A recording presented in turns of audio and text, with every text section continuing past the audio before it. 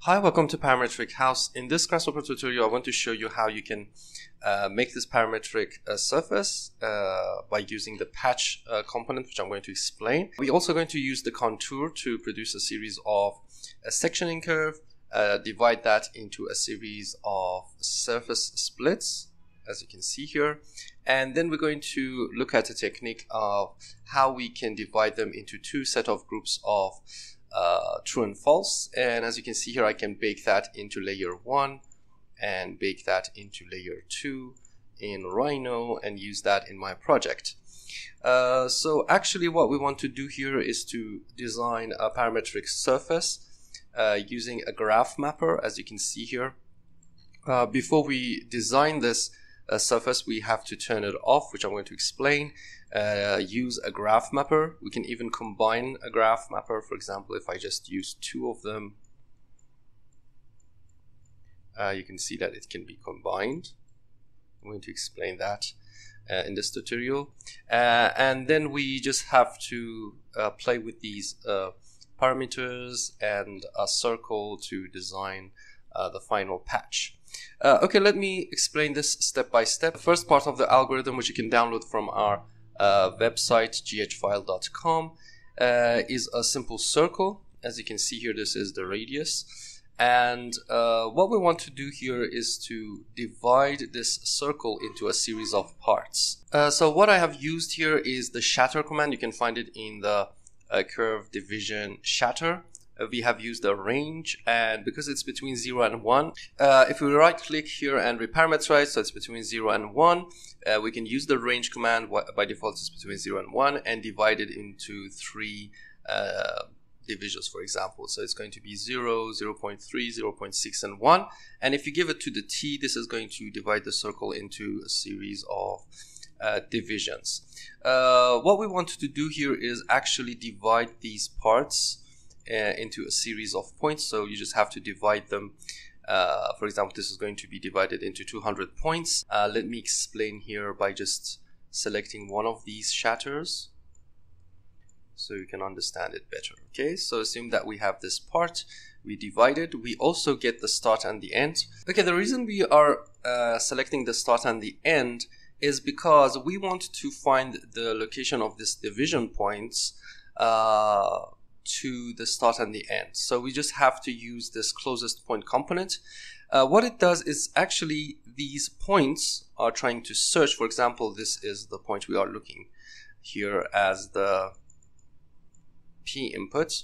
This is the cloud. Okay, the cloud is the start and the end. So actually this point is going to search between these start and the end and look which one is closer. So this one is maybe closer, and give the distance out. So for example, this point is also going to search from this and this. Obviously this one is closer, so this is going to get the distance out. So actually this remap number, bound, and the target, which is between 0 and 1, is going to scale all of these distances. So maybe they are between 0 and 25, I guess, because the bound says. They are going to being scaled to 0 and 1. The reason we are scaling this to 0 and 1 is because we want a graph mapper. The graph mapper, which you can find from Params menu input graph mapper, by default is between 0 and 1. Okay, so that's why we use the remap numbers. For the graph mapper, you can just right click and select different graph types. So I've used, I think this is the sine wave. You can make this a sine wave. Okay, after remapping them by the remap numbers and graph mapper, we just multiply that with a number. The reason we are multiplying is because we want to increase that one to maybe another number, so it's not between for example 0 and 1, it's between 0, 12.8 and again 0. Okay, so that is a multiplication. We move them in the z direction and we have this nice little movement you can see here. So remember that this is actually what it does. Before we start the tutorial, I want to tell you that we have added 2 extra lessons to the para course. As you can see here, one is about point attractor and curve attractor on a mesh for a parametric vase, and at the end you can give it thickness, you can define a plane to cut it. There's also a simple revolve component, which you can make the parametric vase more controllable and change the location of the point and the curve attractors.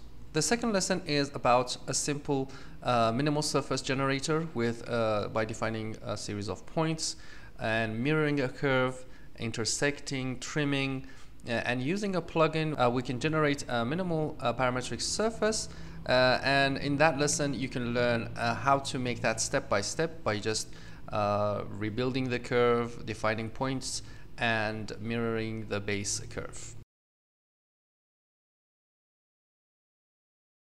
And let's get back those shatters into the input. So we say that we want them for all of those three sections, and you can see that it's okay. So remember, that's why we grafted this, because we want them into groups. Okay, after we have graphed this, we have this curve interpolation. So we just convert those points into a curve. Okay, there is also a rebuild component. So for example, if I have a really complicated graph, for example, this segment logits and something like this, and you want to make this a little bit simple, you just have to rebuild it. So I'll just add this multiplication, and you can see that instead of the main curve, you can get more smooth curve like this. So you can see that the control points are reduced, and it simplifies the base curve. Anyway, we're not going to use that, but if you want to, you can simply give that to this input, which is the curve. Okay, after we have this, I have added a switch. So when I put this to true, what it does, it's going to get outputs from here, but when I put it to false, it's going to delete everything. I've added a inversion of this call pattern here. So if you want to see the preview, you always can see it from here, but when you put this to true, this is going to give nothing out, so the preview is going to turn off. You can see it here that we don't have anything, but instead we have a flow of the algorithm from here. Okay, what we have used here is the patch component from the surface freeform patch. We give those curves to the input here. You can see that here. The point is, I also added a point, so that is going to be the center of the circle. We started from here and just move that a little bit up in the Z direction. So if I want to change that, I prefer to turn the patch off, move the point, and then turn this on. Okay, because this is going to be slow. I added the switch, and now you can see it's a new surface. Another thing about this patch thing is that you can see it's trying to make a NURB surface from this curve. So curves like this one, which is actually really sharp, is not going to give you a good result. So for example, I'm going to stay with conic, maybe something like that. That's going to give you really unique results. Remember that you can change the number of steps you want, and also the radius. And remember, the point location is going to also help you to explore new results or new ideas. Okay, after putting this to true, another thing that I want to add about the patch is that if you want a really more exact result, you have to increase this flexibility. Maybe instead of 1, you can give it a 10.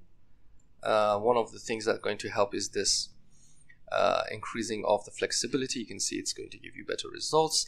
Here you can see that this is basically the spans, so it's trying to add 13 spans in the UV direction to make those NURB surfaces through these curves. If you want to increase them, you can increase that number, but beware, don't increase it on the patch because it's going to slow it down. Just turn it off, increase it, and turn it on again. So that's really important.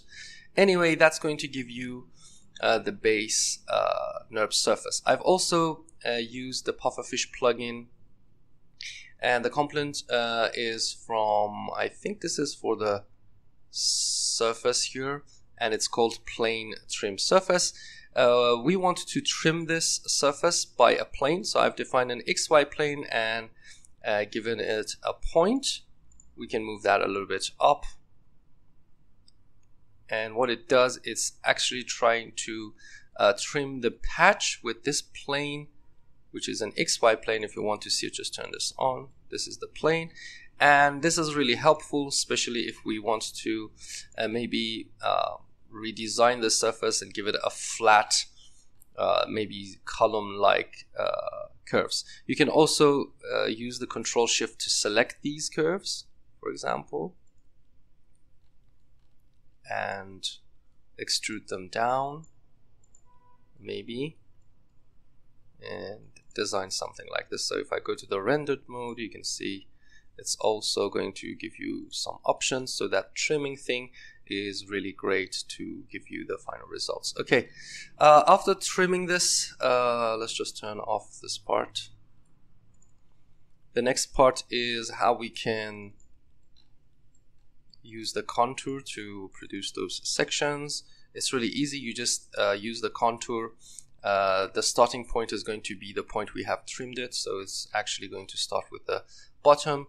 The Z direction is going to be the trimming, and distance is obviously going to be, for example, if I decrease that to 1, it's going to give you more sections, and you can see it here. I think for this example, I put this to 2. It's going to give us more interesting surfaces because it's just like 2 curves at the start and the end. And anyway, now we have this contour. We have to split it, so you can use the intersection physical surface split to split the surface with these contour curve sections. But remember, you have to flatten it, so all of those curves trim the surface at once. So that is going to give you those surfaces.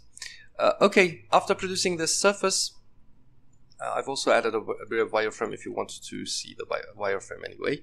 The next part is how we can divide these surface splits into groups of dispatches. I mean, so for example, this is going to go into one group, and this is going to go to the second group, the one group. So this is like dispatching them into, maybe we want to just give this a black and white pattern, for example. So after producing splitting part, what I have done is that for each of this surface splitting parts, for example, this one, let me explain it on this one.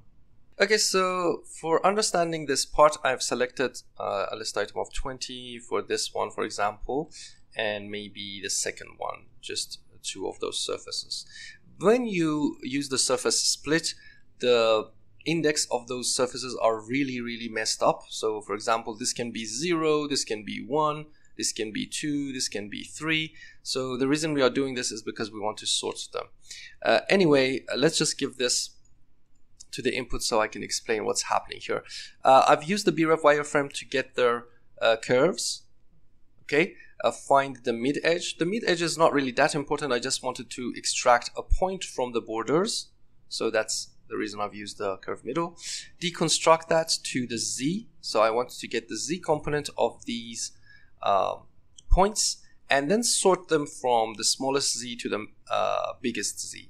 That's going to sort the Z, and then pick up the first one, which is going to be the smallest Z. The reason I'm doing this is because I want to get this point which is at the bottom of each of these sections. So that's going to give you the Z for each of these. This is like 2 for the 2 of them, okay? But if you give it to all of them, it's going to give it for all of the parts. Okay, after producing the Z sections, again, I'm going to sort them from smallest to biggest, because it's going to give you the Z of this part. So this is going to be maybe Z0, this is going to be Z1, this is going to be Z2, this is going to be Z3. So it's really messed up. Again, I'm sorting them from smallest to biggest, so that is going to sort. And this sorting tool is going to sort also my surface split. So I have to take these steps to sort all of my surfaces from here. So if I give this list item to the sorted surfaces here, you can see that this is going to give you the surfaces from the smallest Z to the top. Okay, so that's why we use this sort list to sort them down. Another thing that is going to help you to get good results is that, for example, this is the sorted Z of those surfaces. And for example, just take a look at this, these 2 numbers, okay? These 2 numbers are really near, so it's like 10.0 till the end, but the last digit is a little different. Okay, because we want to put all of those with the same Z in one group, you can see that it's not going to work for this one. Or, for example, for this one, it's going to assume that they are in two different heights. So what I have done is that I have removed the digits with this section. And for example, I'm going to say I just want 1 digit or 2 digits after the number. So what you can do here is split the text with the separator dot. So it's going to give you those numbers into, this is the technique I always use, the number and the digits. Then this is the number, this is the digits. I'm going to work with the digits, and for example, for the digits, I'm going to say from the index 0, I just want 1 digit. So it's going to, for example, for the rest, give you like 1. So if I increase that, it's going to give me 103. So just play with this based on your project, and it's going to give you the number of digits.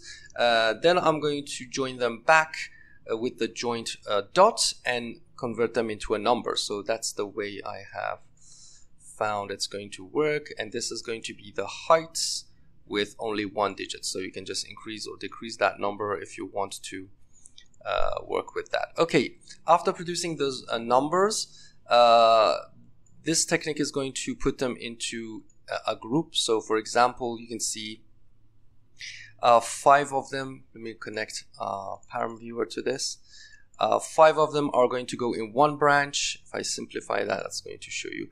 3 of them is going to go to the next branch till the end. So that is really valuable. The index, you usually convert the number into a set, and then from the set member index, so create a set and then member index, give the numbers to the set, give the created set to the member, and that is going to give you the index, and then just select them with a list item.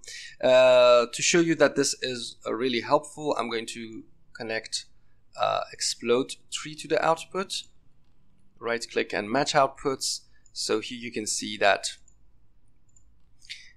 these are the groups for the first group, the second group, the third group, 9th group, and they are all in one height.